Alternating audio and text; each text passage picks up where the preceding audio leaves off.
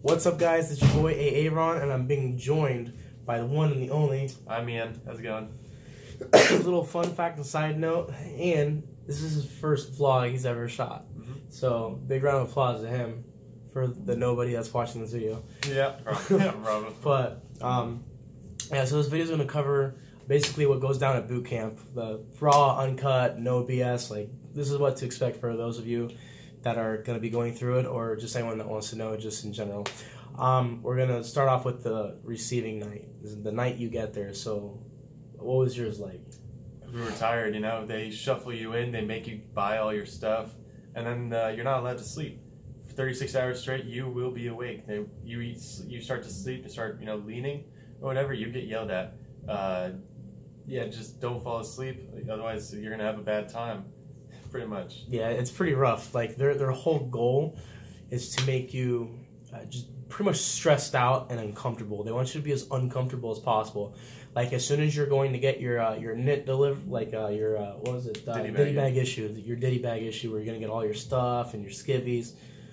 God, I hate skivvies. But as soon as you go to get all your stuff, they're gonna line you in this hallway and they're gonna say heel to toe. So literally, you're gonna be like this, like feet to feet. Like, your feet will be touching someone else's feet. The person behind you will be touching your feet. And you're just so uncomfortable, and they leave you there for, like, what, at least an hour? At least an hour. At least an hour, easily. And you're going to go get that issued, you're going to go, it's crazy. You're just running back and forth. They're even having recruits. I remember recruits that just got there like an hour before. They're helping the receiving recruit division commanders pretty much run receiving. So it's like, it's hectic. You're going to go and you're going to get your Eagle card and all that, and then they're going to take you to go... $300 right there? Yeah, and they're going to take you to go get some stuff. It was $100 or $150? It was $300 on the Eagle card. No, I got $150. You got $150? I got $300. No, I got $150. I got $300. I don't know what you got. I got screwed. So, yeah, you're going to go get all your stuff, and then basically from there, P-Days is going to kick off. You want to talk about P-Days? Actually, how about what was something funny or something crazy you saw during receiving? During receiving? Is one dude, he came out of the bus a little too quickly. He started running all the way down the middle of the thing. The petty officer was there. She nearly screamed her ass off at him. I mean, I thought the man was about to just drop right there and they were going to make him do 10 counts or something like that. Yeah, but he went off to a room and I never saw him again. I don't know if he got held back, shouted out a little bit. I never saw that man again. Yeah, that's pretty crazy. For those of you that are wondering, no, right out of the gate, they can't start making you do exercises or anything because you're not fully medically cleared.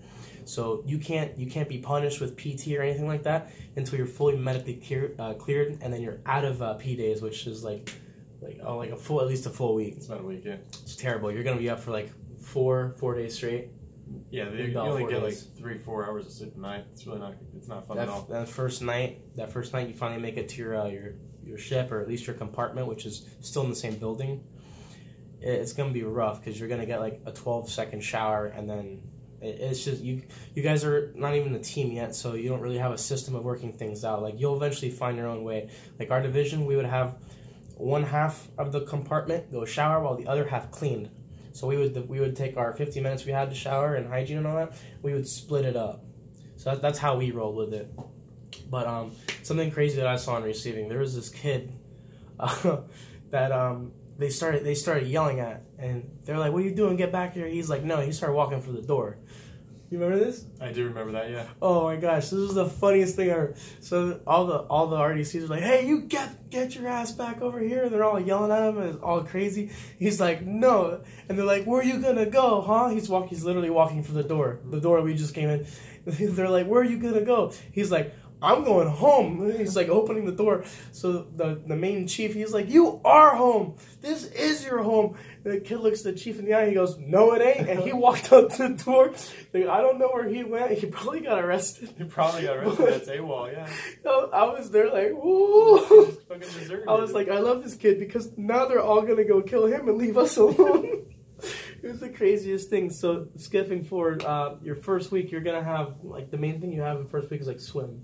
That's pretty much it. Yeah, swim, abandon ship procedures. Yeah, abandon ship. So, for those of you that kind of looked into it, they say stare at the flag. If you know anything about that, basically you're gonna go and you're gonna climb up to this top ledge, and there's a big American flag in the background.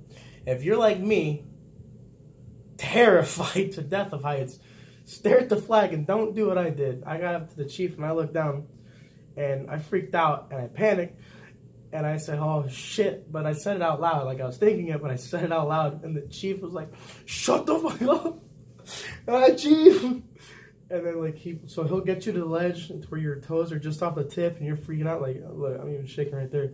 And then he doesn't push you, he like guides you. He just gives you that little nudge that you need. Yeah, like if it looks like your head is about to like clip the edge of the platform, then yeah, they're gonna like give you a little more of a push. But if you're gonna clear it, they'll just kind of gently touch you off. Assist you. Yeah, gently assist you. I actually asked. I shouldn't laugh. It sounds like they're gonna push you, but they don't. They don't push you. I actually asked I asked the chief if I could do a flip off of the platform and all. You were the one that did that? I was the one. I was the guy who did that. Like, they yelled at you for that. They did, yeah. They were like, "Who the fuck do you think you are? We were doing abandoned ship. You don't abandon ship by doing a flip off." Oh, that was during abandoned ship. Yeah, it was during abandoned ship. All right, so those of you that are confused, so you're gonna climb up to the top of this thing. You're gonna jump off, and then you gotta do 1 of 4 survival strokes. Mm-hmm. So it could be like this, or a backstroke, or the seal. Yeah, they were fucking making me keep my face in the water the whole time. I felt like I was about to drown. It's hard to find a way to do it because you don't have iPro or anything, so you're kind of just running into everybody, and they'll pull you out of the pool. But don't be stressed.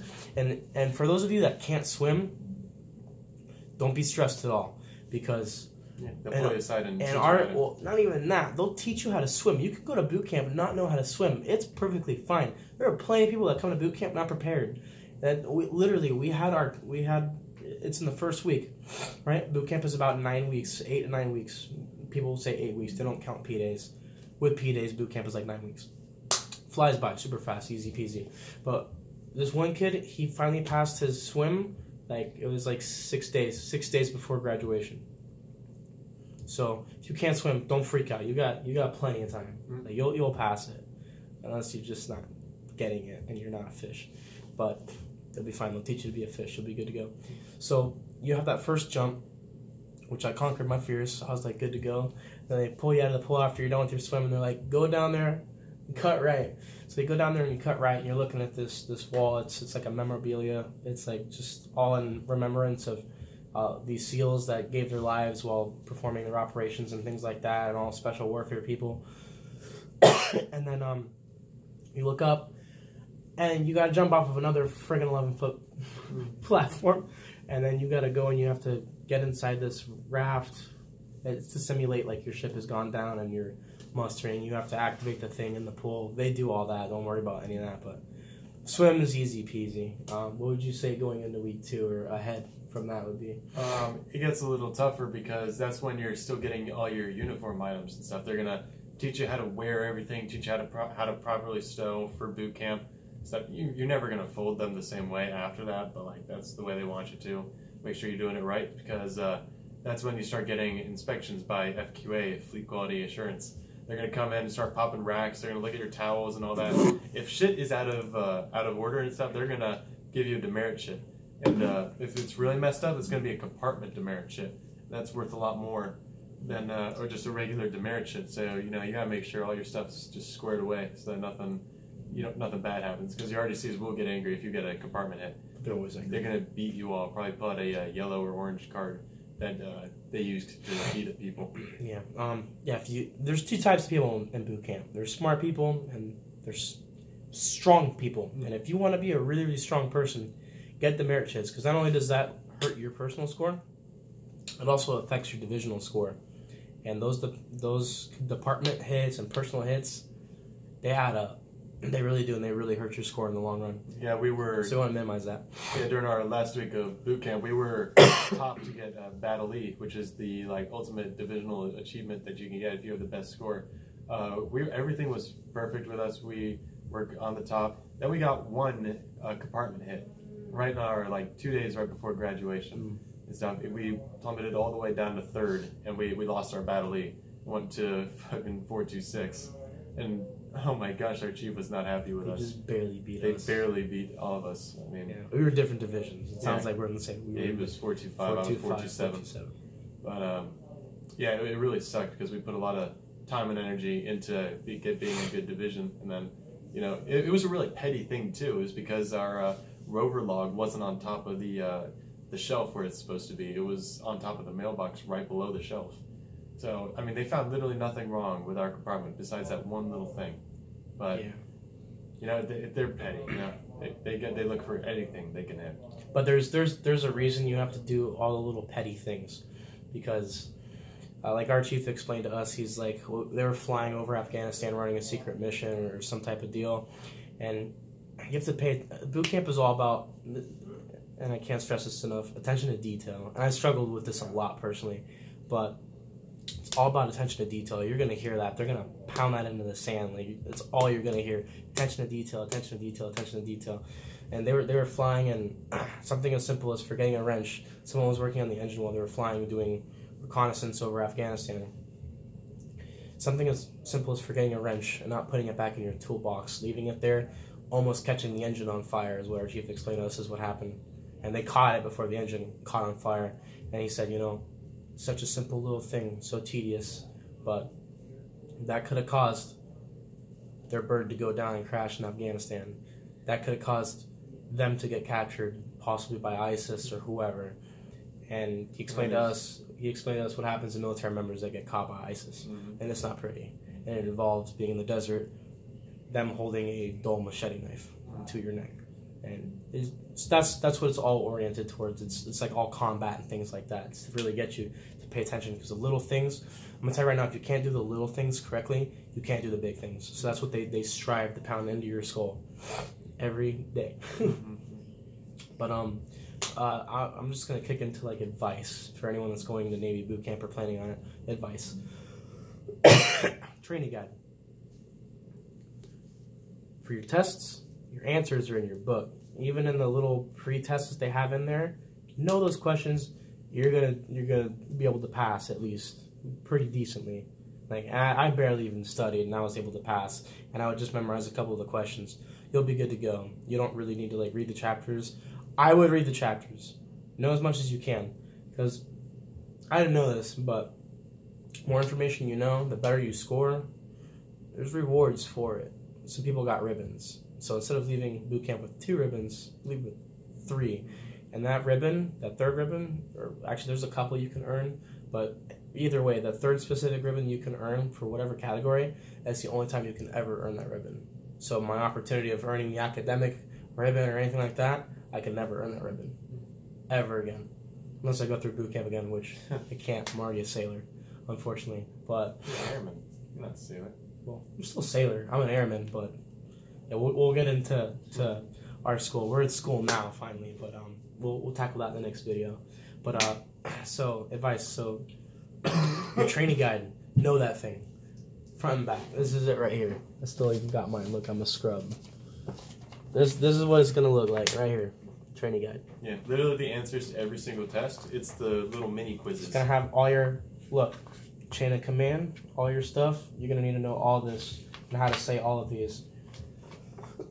They're gonna and it even gets into like watch standing. So you're standing watch. A chief petty officer walks in. You're gonna salute and you're gonna say, greeting of the day. Good morning, Chief. Seaman Recruit Pereira, Division 425, Security Watch or Security Roving Watch, whatever you are. Standing by for further instruction, Chief. Then they're gonna ask you an academic question. Or if it's FQA, especially, you want to know. FQA you want to know your crap for FQA. Yeah, FQA will. You can guarantee they're going to ask you something. With your chiefs and petty officers, I mean, it's 50-50. It's really depending on how they're feeling and how they generally are. And the higher up you go in phase, the harder the questions get. Like, they'll ask you multiple questions, and if it's FQA, you miss one question, demerit shit.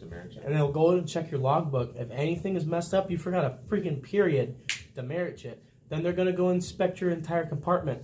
The head's screwed up, laundry's screwed up. There's a couple racks that the pillows aren't exactly where they need to be, or edged up, or the zipper's not down, facing inboard, or whatever. Boom, boom, boom, boom. Now you got all these demerit shits plus a compartment hit. Your freaking score is devastating in a matter of 5 minutes. And your RDCs come back and they see all those on their desk.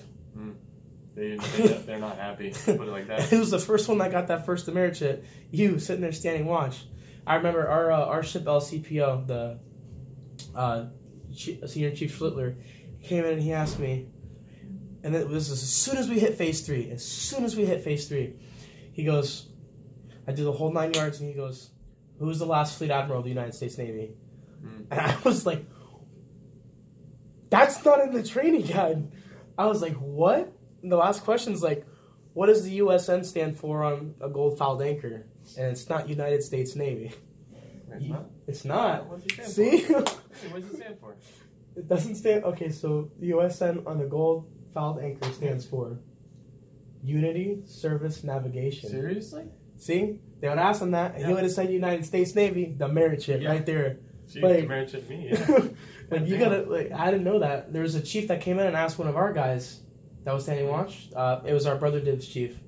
And she came in and asked him a question. He got it wrong. So when we were doing bases is fun. It's just like, just super workout. It's pretty fun. All obstacles and stuff, and it's baseline. You go from this exercise to this exercise, but regardless.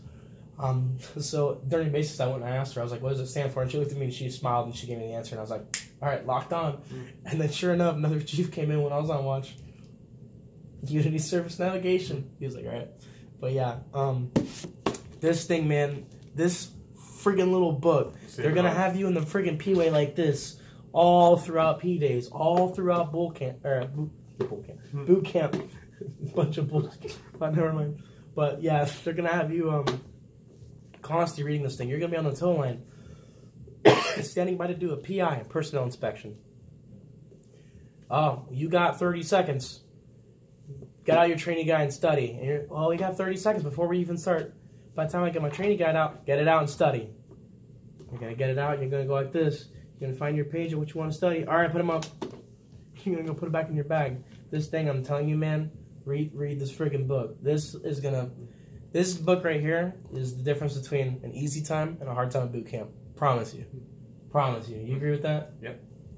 And make sure you all know the last Fleet Admiral and the first McPon. Yeah, McPon Smith. Yeah, McPon. No, Black. McPon Black was I was never asked that.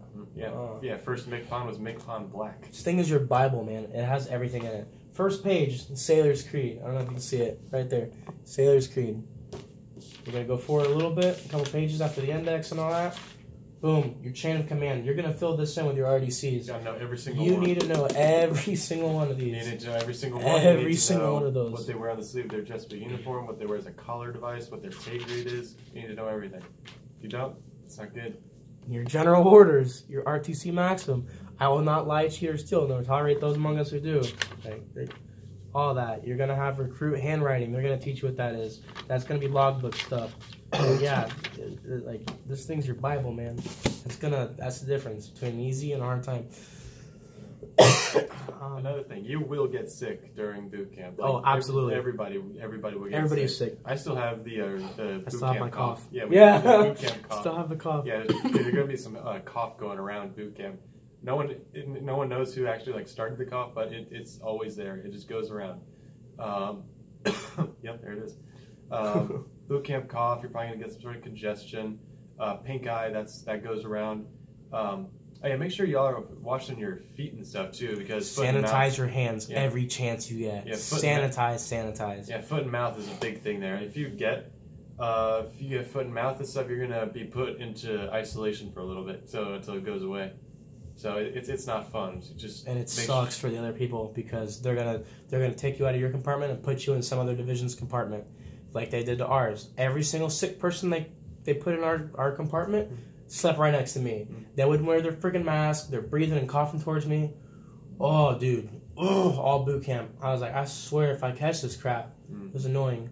I know some people are gonna be worried about like wisdom teeth removal.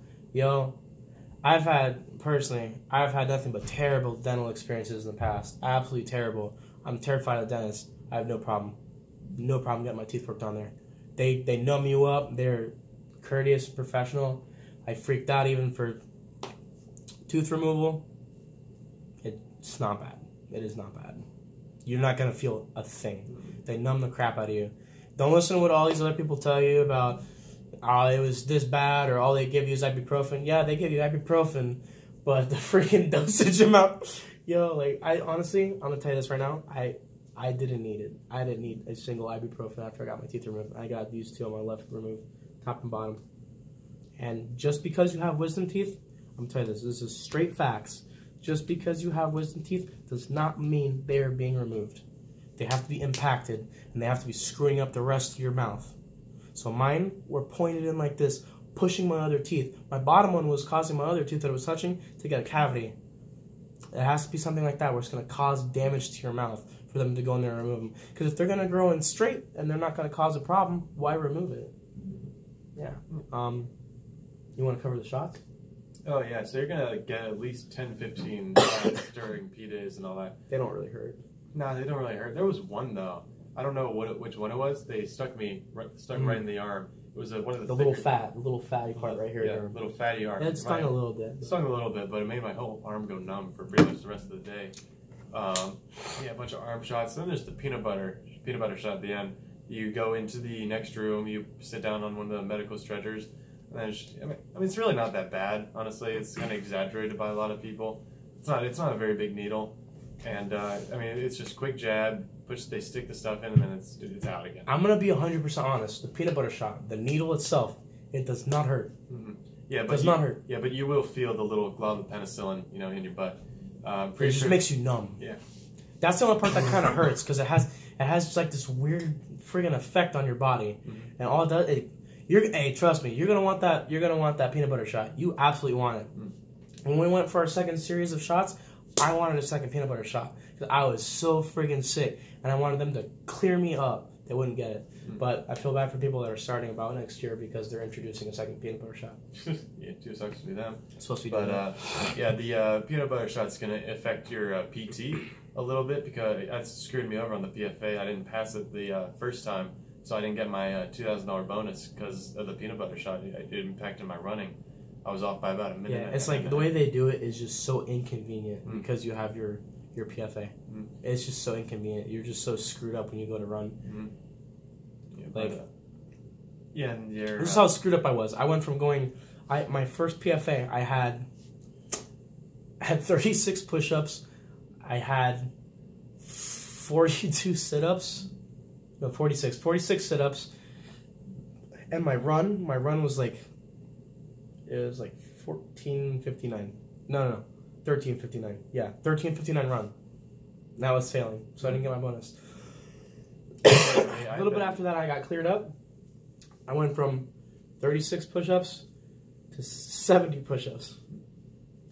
Then I went to from 40-something to like 80-something sit-ups, and then I dropped almost 2 minutes on my run. So I mean, the way they do it is just. It's just really inconvenient for you doing your PFA, but you gotta struggle through it.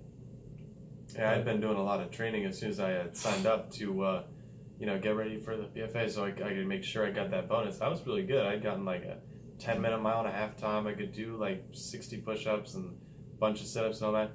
After all the injections and stuff, I could only do like 37 push-ups and like 30 or so sit-ups, and I got a 15 mile-and-a-half time. So I was all like, well, what did I do all that training for then? I still failed. Yeah. So, if you fail, it's really not the end of the world. You're still going to move on. The place to fail is boot camp. And, as long as you pass the final one, you're more than fine. But you definitely will, because as long as you do the PT, the SC mods, and you just participate in general, you'll be more than fine.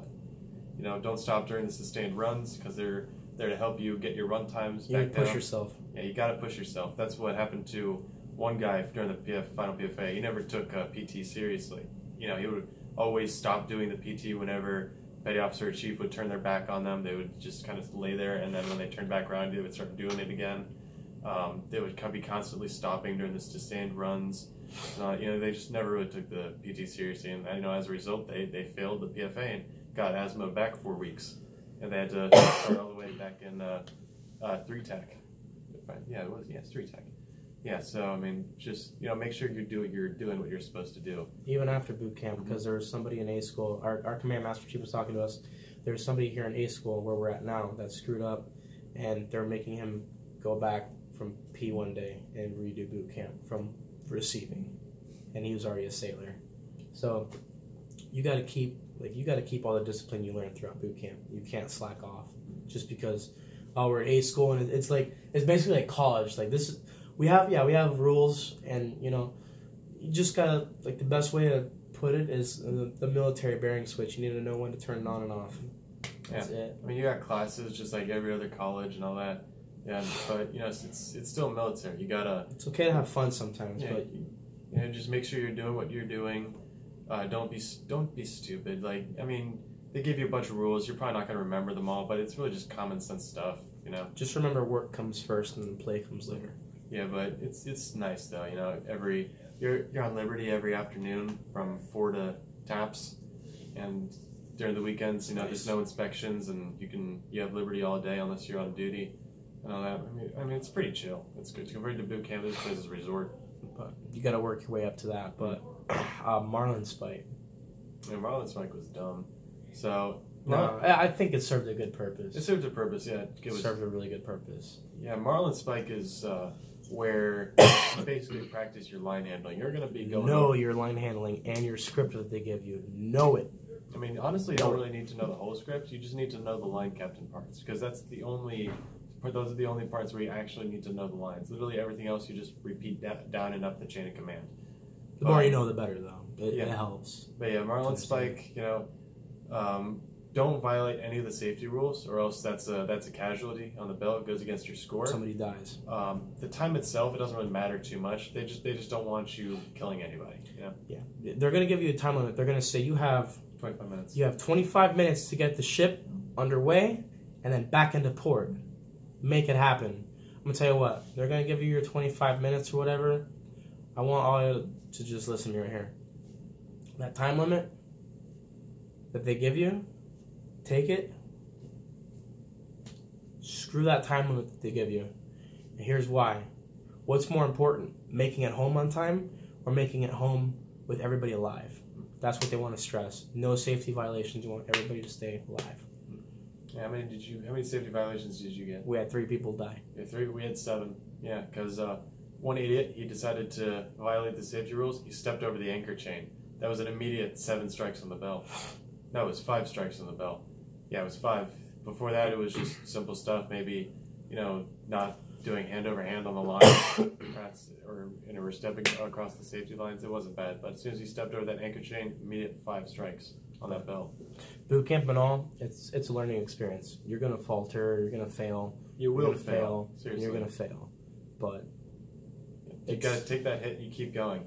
Toughness. Yeah, you'll learn about that from your chaplain when you if you go. Toughness journal. It helps. I didn't really use it. The only time I really used it was when our RDCs came out and the chief was like, "Hey, where are my CTIs at?" And no one. "Hey, third RDC, where are my DC men at?" Really, no one. And then our second RDC, "Where are my AOs at?" I'm the only one. Yeah, she beat the shit out of me for 2 weeks straight. I didn't go to bed clean for 2 weeks. She would beat the shit out of me. We would go to chow, come back, we would shower. After shower, she beat the shit out of me. And then I go to bed. I got brand new linen, white, crisp, clean sheets. And overnight, bitches were brown.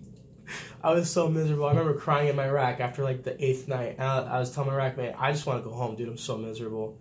But you know what? You need to find that freaking mental fortitude, that toughness, and you need to push forward. Because you know what?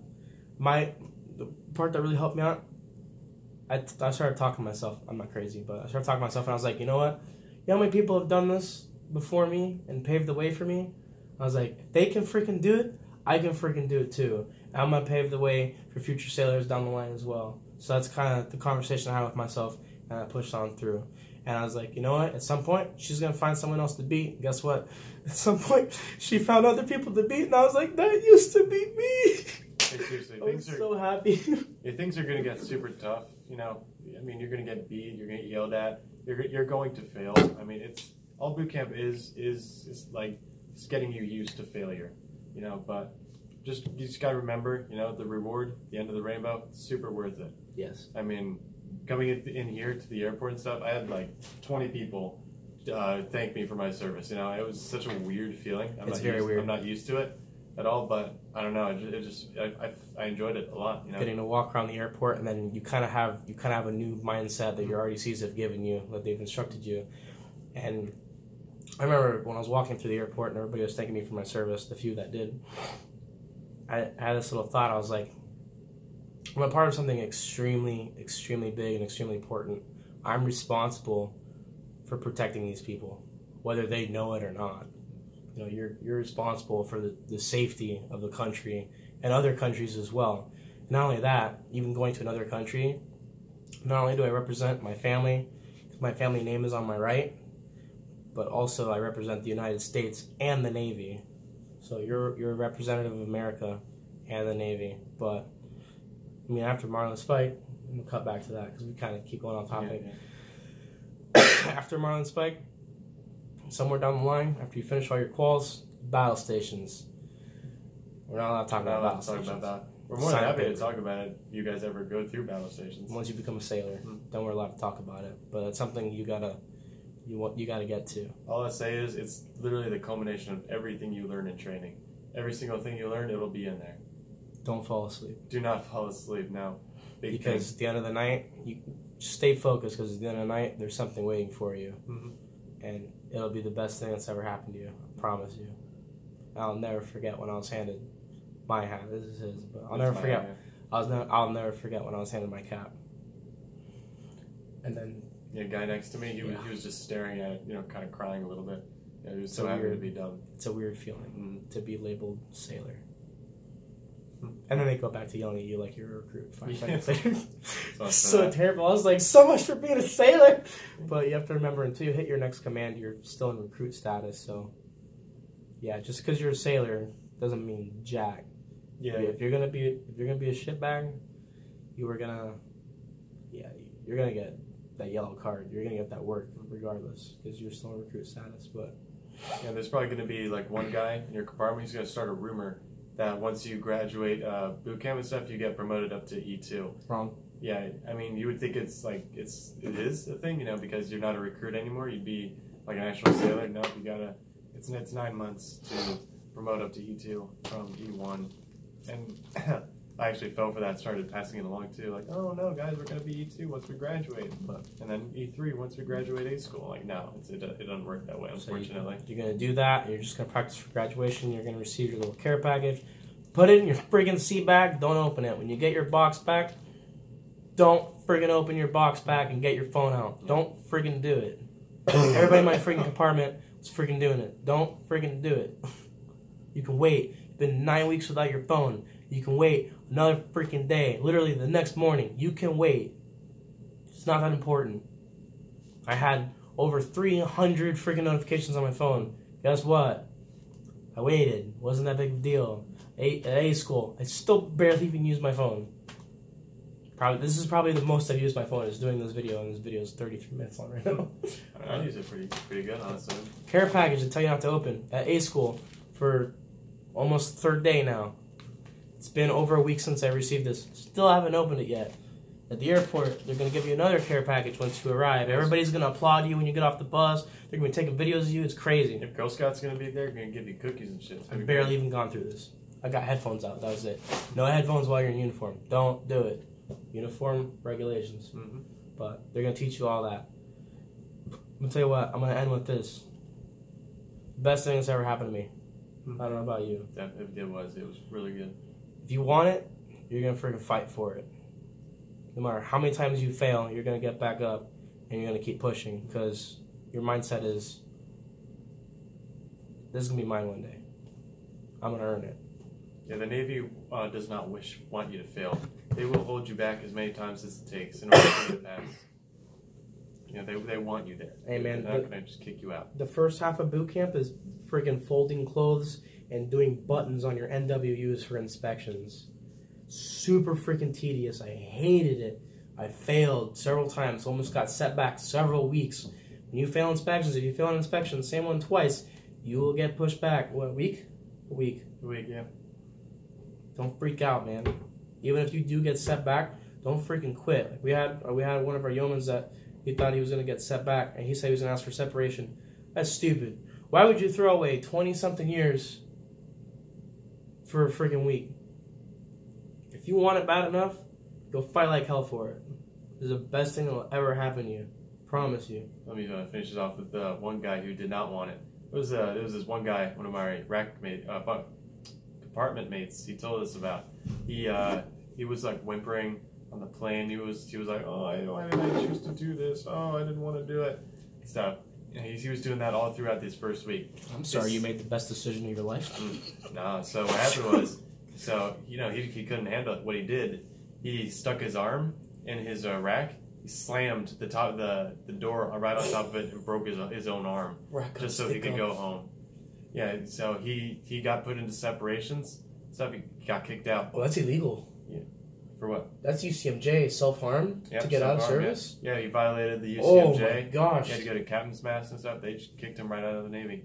He's lucky he didn't go to jail. He is lucky he didn't go to jail. But like in his like official thing, now he has to put down that I think that's like desertion. It's not a dishonorable. I don't think it was a dishonorable discharge. It's other than dishonorable. Yeah, it was other than dishonorable. It's like it's in the category of general discharge. Yeah, but I believe now whenever it asks if you had military service, he has to put yes and explain why he got kicked out. He was discharged. Mm-hmm. Explain why he was discharged. That's not really good. Yeah. Don't be that guy. Yeah. So many people have done boot camp before you. So many people have struggled and failed before you. You're not the only one that's going to struggle. You're not the only one that's going to fail. I struggled. I struggled a lot. I never thought I'd ever pass boot camp. I was literally the worst one in my division. One of the worst ones, if that. I'm a sailor in the United States Navy. If I can do it, you can do it. Best decision of my life. Mine too. Glad I joined. Haven't had a downing thought so far. It's a weird feeling too, and the feeling, honestly, the feeling of being a sailor sinks in at the airport. A little bit after battle stations when you get capped and all that, but mainly at the airport when you see what's waiting for you. Yeah, for sure. That's my opinion. But that's it. Any questions, you can leave in the comments. I'll try and answer. But thank y'all for watching this extremely long video. If you're still watching it. But any last remarks? Not really. I mean, just listen to what your RDCs say. Let them finish their instruction before you start doing anything. Our division had a problem with that. They would start saying something, people would start jumping, start doing things. Listen, let them finish. Don't start doing things because then you're going to do it wrong and then you're going to get yelled at. Because everything is inspectable. You mess up like a stencil or something, they can hit that. Teamwork. It's all teamwork. No individuals. Teamwork makes the dream work. If you're individuals, you're gonna have a hard time. Yeah, there's no individuals in boot camp. You are one. You are one team, one fight, one everything. Even those in like brother divs and all that thing. You help everyone out. I know boot camp is supposed to be like competitive with other divisions, and you're gonna find people that you like. You're gonna find people that you can't stand. There was a couple that I could not stand. That I would even have trouble just being around. Look at their shirt. What does their shirt say? United States Navy. They're still on your team, and they're still your brother at the end of the day. So you need to work out your differences, and you need to accomplish the mission. The mission comes first. Because even with being on a ship, if something's going wrong, shipmate, self, you always come last. Don't give up the ship. Never give up the ship. But we'll leave with that. Yeah. Any questions? Leave it in the comments, and we'll answer it the best we can. But yeah, next video will be covering A school. Just got here, so we're going to try and get a little settled in.